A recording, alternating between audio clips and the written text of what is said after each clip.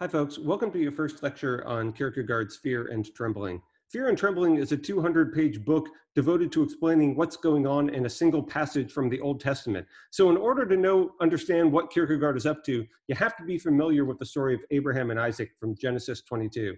So the first thing we'll do in this video is talk about what that passage is from the Old Testament and what the traditional Christian understanding of it is, because Kierkegaard rejects that traditional Christian understanding. Kierkegaard's view, though, is notoriously difficult. And so the other thing I want to do in this video is show you how carefully all of the words are chosen and how careful we can read his text to get a lot out of it. His view is incredibly complicated, but also very subtle and insightful. And so what I want to do is to give you an appreciation for how much thought you can put into the interpretation to see what Kierkegaard is up to. Okay, let's start with Abraham and Isaac. So Abraham has this foundational role and is known as a godly man, is an exemplar of a person with the right relationship, a holy or pious person and the right relationship with God. So you can imagine his surprise when an angel of God comes down and tells him he has to sacrifice his only son.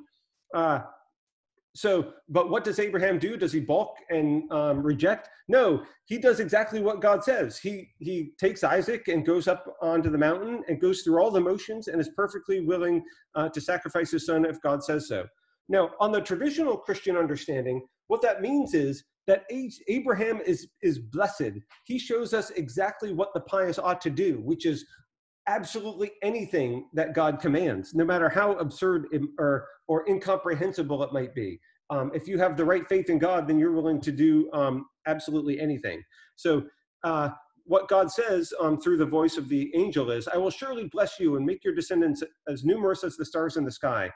Through your offspring, all nations on earth will be blessed. So this is a really interesting passage from the Christian point of view, because in Christianity, it's only later, once Christ comes to earth, that humans can be totally absolved of their sins and in the right relationship with God. But there's a way in which, on the Christian interpretation, these passages from the Old Testament are sort of prefiguring. Abraham is almost like a pre-Christ-like figure and plays this role not just on behalf of himself or his family, but for all of humanity, he's doing something. Of course, this story and the figure of Abraham aren't just exclusive to Christianity. So all of these Abrahamic religions, Judaism, Christianity, and Islam, have long histories of interpretation of what's going on in these passages. And these passages are common texts for all of these religions. But it's the Christian tradition in particular that Kierkegaard is reacting against or speaking about. Okay, so that's the traditional Christian understanding, that Abraham was a wonderful and praiseworthy person. And we can easily have this Sunday school understanding of what he did, because God asked him to do something, he was absolutely willing to do it. And isn't that praiseworthy? That's the simple-minded understanding that Kierkegaard actually thinks is deeply problematic. Okay, so let's start talking about Kierkegaard's own view. Here's a passage from page 6 of the PDF. I, for my part, can indeed describe the movements of faith, but I cannot perform them. What I want you to do is figure out who the I is in this passage. Is it Abraham? Is it Kierkegaard? Is it Johannes? So pause your videos. If you haven't already thought about this passage, pause your videos, find this passage in the text, see if you can figure it out before going on. Okay, I'm going to talk about the answer now. So that was your chance to pause your videos and go look at the text carefully. The I in this passage is the author, the I of the author, but the author is not Kierkegaard, or at least not straightforwardly Kierkegaard. The work is written with a pseudonym. So that I is Johannes di Silentio. Or Silentio. That's who's talking there. So there's ways in which we have to be careful. When this character says, I don't have faith, which is sort of what this first passage says. I can describe the movements of faith, but I can't perform them. So he's saying, I lack the true faith of what Christianity is. That's not necessarily Kierkegaard saying he doesn't have faith. In fact, I think Kierkegaard he is portraying himself as a person of the right relationship. He's one of the few people who actually understands what faith is. But he's telling it through the eyes of a person who lacks it. So I want you to think about, what is the structural or strategic, what is the role, the literary role of using a pseudonym like this? I really mean for you to think about it. So pause your videos here, see if you can puzzle out why Kierkegaard would do such a thing. you might have thought Kierkegaard was doing it because he wanted anonymity. That's a common use of pseudonyms, especially in this time, especially in these older times when saying something anti-religious or anti-traditional religion could get you in a whole lot of trouble. But Kierkegaard was not doing it for anonymity. That was not the issue at all. Kierkegaard was well known to use many pseudonyms. His audience would have known exactly who wrote this. So anonymity was irrelevant. It's a literary device, and he's actually saying something philosophically, quite deeply philosophically significant. There's multiple levels to this. And so I'm going to talk about one of them in this video, but we're going to return to this and see many levels of significance to Kierkegaard's use of the pseudonym. It actually plays a deep philosophical role. First, you have to understand what the heck the pseudonym is a reference to. So this is like level one, because Kierkegaard is continually making these references to classical literature and would expect his audience. He knows his texts are hard to read. They are incredibly dense, and every word is carefully chosen, but he thinks his audience is willing to do the work to figure out what he's up to. So John of Silence, or Johannes di Silentio, is a reference to this grim fairy tale called The Faithful Servant. John of Silence is the faithful servant, and he's a servant to the master. The master is like the Abraham figure, because there is sacrifice. So on the first interpretation, John is like the son Isaac in the sense that he is sacrificed for the sake of the master. And interestingly, if you should go and check out the Grimm fairy tale, John sacrifices himself by breaking the silence, and that's what saves the master. So this theme of speech and silence becomes central to Kierkegaard's work just by the choice of the pseudonym that Kierkegaard makes. What's interesting then is because the master is able to survive, he's saved, he then has two sons, but he wants to honor this amazing, this holy or pious act that John did. So the master, understanding John's sacrifice, then does the incomprehensible and sacrifices his sons to save John, to bring John back. So here now, the sons are playing the Isaac role, and the master again is like Abraham, being willing to sacrifice his sons for something else, the pious or holy act of John. And then, of course, so the Grimm fairy tales often have these wacky and bizarre endings. Like if you haven't read Little Red Riding Hood in the original Grimm version, the woodcutter comes and cuts open the wolf's stomach, and Red Riding Hood emerges again. So all sorts of crazy things happen at the end of Grimm fairy tales. Well, John sort of miraculously brings the sons back too, and it has a happy ending. But that happy ending masks a lot of brutal and incomprehensibly immoral acts that are going on throughout this. So this theme of Kierkegaard invoking the Grimm fairy tale here, it has parallels to the Abraham Isaac story, but also has this theme of speech, silence, and communication, which is going to be important for Kierkegaard. So the theme of silence brings forth the idea that there are limits to language. There are things that language can't say. Language just has to remain silent about. And here, language and speech, again, are sort of metaphorical stand-ins for understanding. So Kierkegaard returns to these questions of the limits of speech and understanding and the role of silence throughout Fear and Trembling. I give you one quote here in blue from page 2 of the PDF. People speak about Abraham's honor, but how can they do that? So what are the limitations of speaking is what Kierkegaard is invoking here. He also says, we think we might have this great confidence in our faith, a sort of Sunday school understanding of Abraham as the father of faith, but that actually might mask a dim understanding. And the stronger and stronger our confidence, the less and less we might actually understand what's going on in there. So here we again have the theme of the limitations of understanding being raised. In another part of the text, so these things, original page 44, the full version of Kierkegaard is posted in Canvas if you want to check it out, not just the PDF selections that I posted for you. So you can find these on the original pagination, pages 44 and 45.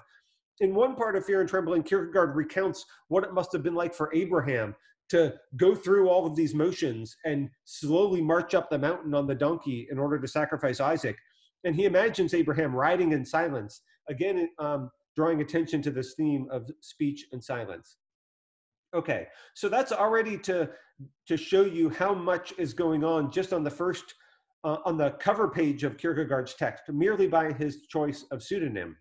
But even before we're not even to the text yet, there's an epigraph here, which is deeply significant as well. So don't just skip over this. This is carefully chosen by Kierkegaard. Again, it's another complicated literary reference, which people who have like a classic Latin school history Kierkegaard would understand. So here's the epigraph. What Tarquin the Proud said in his garden with the poppy blooms was understood by the son, but not by the messenger. Here again, we have this theme of father and sons. So Tarquin the Proud was one of the kings of Rome, and he had a son. And the story so the background here, I'll fill you in what Kierkegaard would presuppose or hope his audiences could get out of this. Tarquin the Proud was a king of Rome who was on like a military campaign trying to conquer another city. And he couldn't do it. They were too steadfast. It's sort of like the Greeks trying to conquer Troy. They had to come up with a cagey or a deceitful way of winning. So what he does is Tarquin the Proud has his son sort of beat up and look bruised to feign a dispute between him and his son. So the son then acts like he's being kicked out of his father's and chased away from his father's army, like he's disgraced, done something horrible. And he runs away to the city for refuge. And the city is taken in by the Rus. So they think the son really does hate his father and wants to conquer the Roman army. He's going to help them. And so the son is this charismatic figure who wins the confidence of the city. And they actually put him in charge.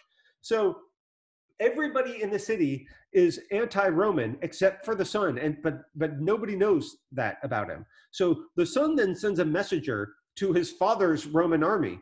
But the messenger, of course, is not loyal to the son. The messenger is actually loyal to the city. So the son needs to get a message from the king, from the Roman king, the emperor, without the messenger understanding it. The messenger goes, and the messenger sees Tarquin the Proud standing in a garden, lopping off the poppy blossoms, the flowers.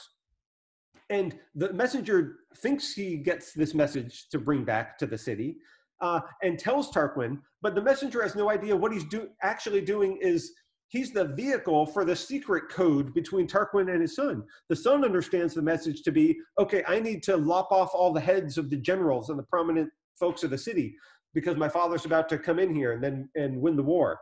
And that's exactly what he does. So the messenger unwittingly carries this message that leads to the demise of his city. He's a tool being used by Tarquin and the son. So what the heck is Kierkegaard doing with this as the epigraph to his text? Well, there's the limits of understanding. This connects with the theme we talked about previously. The messenger doesn't get it. He fails to understand what the symbols and the significance of it is. And that contributes to this theme about people who don't understand. But also the second message is Tarquin's son does understand. He does get the message. That's exactly what Tarquin wanted him to do. And then the Romans win. So this is supposed to be a victory for Tarquin.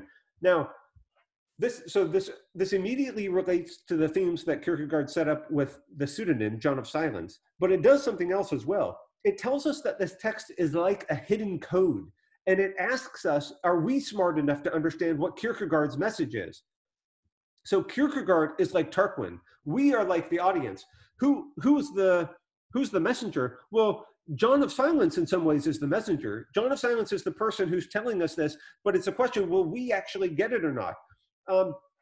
And it's special knowledge. For one thing, it's going to take careful work and interpretation to understand what Kierkegaard is really telling us. He's not going to necessarily come out and spell it out.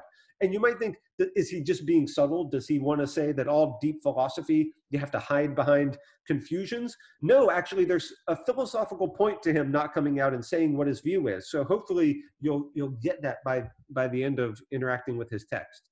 But one last bit that you have to know in order to understand what's really even a third level of what's going on here. Just before this text was published, so Kierkegaard was a famous public intellectual in Copenhagen. He was engaged to a woman named Regine Olsen, and it was a complicated public relationship. And Kierkegaard broke it off, and it was very humiliating for her prominent family, and it really destroyed her. So she was distraught, and it's interesting. I mean, this was really painful for Kierkegaard and for her. And in some ways, why would Kierkegaard do such a thing? What could possibly motivate that? This text, in some ways, is an explanation of what his existential or philosophical motivations were in these very personal acts of his own relationship with his fiancée. And what he actually wants to do is communicate to her. If she understands what he's saying about faith, she will understand why he had to do what he did. That's the additional layer to what's going on. And why would the story of Abraham and Isaac in any way be relevant to this? Because think what Kierkegaard's going to tell us is the Sunday school version of the Abraham story is a misunderstanding. It's garbage. It's terrible. Abraham, if we shouldn't simple-mindedly praise Abraham. Abraham is willing to do something that is monstrous, that is horrific and immoral. Why would he do such a thing? Well, it might be because there's an act of deception here. He's doing it. He's willing to sacrifice and do something immoral, and in a sense, maybe sacrifice his own moral standing in order so that Isaac would understand, be in the right relationship with God. So, in order for other people not to lose faith, he has to be willing to do things that are terrible. So I think the message for Regine here is Abraham did something that was horrible, but really it was an act to save not just to save Kierkegaard, but it was an act to save Regine too. It was in some sense for both of them, not just an act of total selfishness. So this complicated way in which the text is really a coded message to Kierkegaard's ex-fiancée is not just random historical biographical detail. This is actually deeply significant for the existential import of the piece, or that's what I hope you come to understand by the end of these lectures. Okay, that's the end of this lecture. This is all sort of the very beginning, the very first passages of the text and how complicated a set of details are there. But once you understand those, I think we're ready to dive into the material next. Okay, thanks.